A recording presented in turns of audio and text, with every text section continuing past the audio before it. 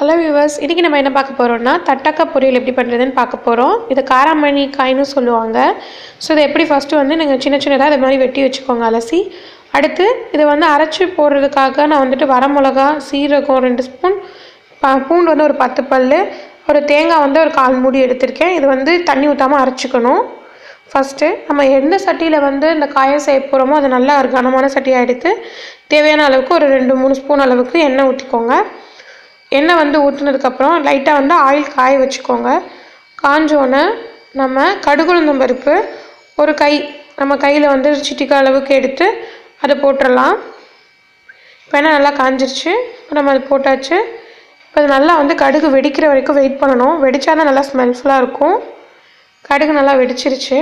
இப்போது சும்மா 1 ஸ்பூன் அளவுக்கு கடலைப்பருப்பு வந்து நம்ம போட்டுக்கலாம். கடலைப்பருப்பு வெடித்ததும் கருவேப்பிலை வந்து ஒரு பிஞ்ச் போட்டு ஒரு பெரிய வெங்காயத்தை நீளமாக வெட்டி போட்டிருக்கேன். இது நல்லா பொன்னிறமாக வந்து கோல்டன் கலரில் ஆகிற வரைக்கும் நல்லா வதக்கிக்கோங்க. இப்போ இது நல்லா வந்து கோல்டன் ப்ரௌன் ஆகிற வரைக்கும் விடாமல் வதக்குங்க. அடிகன சட்டின்றனால அதிகமாக பிடிக்காது. இப்போ அது நல்லா வதங்கிருச்சு. இப்போ அது நல்லா வதங்கினதுக்கப்புறம் நம்ம வெட்டி வச்சுருக்க காய் இருக்கு இல்லையா, இப்போ அதை ஆட் பண்ணிக்கலாம். காயை வந்து கழுவிட்டு நறுக்குங்க. நறுக்கிட்டு இப்போ கழுவுனீங்கன்னா அதில் இருக்க சத்தெல்லாம் போயிடும். நான் குட்டி குட்டியாக நறுக்கியிருக்கனால. ஸோ அது நல்லா வந்துட்டு கிளறி விட்டுக்கோங்க. எண்ணெயிலே ஒரு தடவை வதக்கிக்கோங்க. வதக்கிட்டு இப்போ இந்த காய்க்கு தேவையான அளவுக்கு உப்பு, அதோட மஞ்சள்தூள் ஒரு 1/2 ஸ்பூன் அளவுக்கு போட்டுக்கோங்க. போட்டு இதை நல்லா வந்துட்டு கிளறி விட்டுருங்க. இப்போ காய் நல்லா மிக்ஸ் பண்ணி விட்டுருங்க. இப்போ எண்ணெயிலே நல்லா அது ஒரு தடவை வந்து வதங்கினதுக்கப்புறம் நம்ம அந்த காய் வந்து வேகிற அளவுக்கு தேவையான ஒரு 1/2 கப் அளவுக்கு தண்ணி, ஒரு 1/2 டம்ளர் அளவுக்கு தண்ணி ஊற்றிட்டு இதை மூடி போட்டு நல்லா கொதிக்க வச்சுருங்க. மீடியம் ஃப்ளேமில் வச்சுருங்க. இப்போ கொதிக்க ஆரம்பிக்கும், நீங்கள் மூடி போட்டுடலாம்.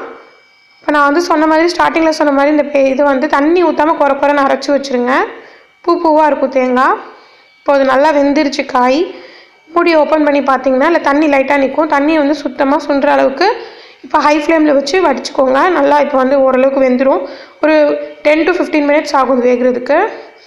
இப்போ நம்ம அரைச்சிருக்க அந்த தேங்காய் துருவலை போட்டு ஒரு 4 கிண்டிட்டு, அதாவது 4 கிளறுனா போதும், ரொம்பலாம் தேவையில்லை. ஏன்னா காய் ஆல்ரெடி வெந்துருச்சு.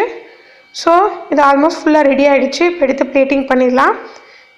நம்ம சுவையான காராமணி பொரியல், அதாவது தட்டக்காய் பொரியல் ரெடி. இந்த டிஷ் உங்களுக்கு பிடிச்சிருந்துச்சுன்னா நீங்களும் உங்கள் வீட்டில் செஞ்சு பாருங்கள்.